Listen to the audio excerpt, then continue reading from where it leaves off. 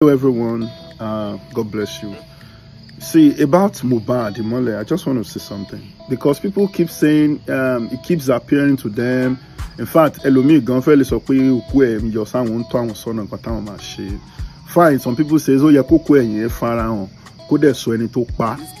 So tí òkú Mohbad ò bá farahàn, tó bá farahàn tí ò dẹ̀ sọ ẹni tó pa fún ẹ, then that is not the purpose. It's not because he wants justice, it's because of something. Let me tell you. Ọmọ yẹn ọmọ ògo ńlá ni. Honestly speaking, ẹ já gbàgbé pé personally I as a prophet I knew it, mo mọ̀ ti pẹ́ wípé ọmọ ńlá ni, ọmọ ògo dẹ̀ ni, òjíṣẹ́ Ọlọ́run dẹ̀ ni, but that's not my point. Ìdí tó ṣe ń farahàn fún gbogbo ẹ̀yin èèyàn, you don't understand it. It is because ògo tẹ́ ẹ jẹ́ kó lò yẹn is ready to use that glory. Ògo yẹn Ọlọ́run ti plant it. You need, let me tell you, ṣe rírú àwọn ògo báyìí ó dàbí ògo Jésù ni. Nígbà tẹ́ ẹ pa Jésù nígbà yẹn lògo yẹn fọhùn. Bẹ́ẹ̀ náà ni Mohbad. Ìgbà tán pa ni ògo yẹn dìde. Ìdí tó fi ń farahàn sí gbogbo yín ni pé ó fẹ́ kẹ́ ẹ mọ̀ òun. Ó fẹ́ kẹ́ ẹ rí òun. A lot of people that don't even know this guy, he appeared to them. You know why? It is because he wants to show the world that even if you kill my glory is still going to speak. Even tẹ́ bá pa mí, ògo mi ṣì máa fọhùn. Even if you kill me, if you kill my glory will still speak. Ó ń fi àjùlọ Ọlọ́run hàn. Àjùlọ Ọlọ́run lẹ rí yẹn. Currently, ẹkọ jẹ́ ká estimate wípé ká sọ wípé Mohbad wà láyé, ó dẹ̀ ń rírú attention tó ní. Currently, is going to be #1 artist in Nigeria, even than Davido or anybody.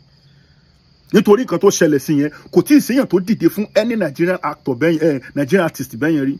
That was glorious. That was powerful. So ìdí tó fi ń yọ sí most of you is just because he wants you to know him. So currently ní ìsẹ́ni tó bá lóun ò gbọ́ nípa Mohbad, ìrọ̀lẹ́ nìyẹn ń pa. Everybody ti gbọ́. Ohun tó wáyé wá ṣe yẹn lẹ́yìn ikú ẹ̀ ó tún ṣe respect to that glory. Even though wọ́n pa inú mi ò dùn, ṣùgbọ́n mo tún respect ògo yẹn. That is in tí wọ́n ń pè ní ògo nìyẹn sir.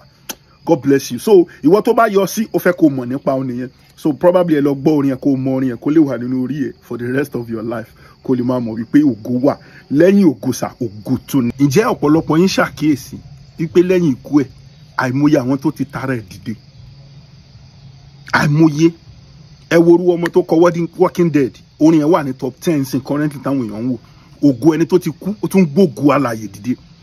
Ẹ wo èèyàn tó, most of àwọn tó post nípa Mohbad, àwọn tí wọ́n rí 500 likes rí, ó dẹ̀ ń wọ thousands of shares. Ògo ẹ̀ ń gbé ògo àwọn èèyàn dìde. Correct glory. Kọ́lọ́run tẹ ọmọ yẹn sáfẹ́fẹ́ rere.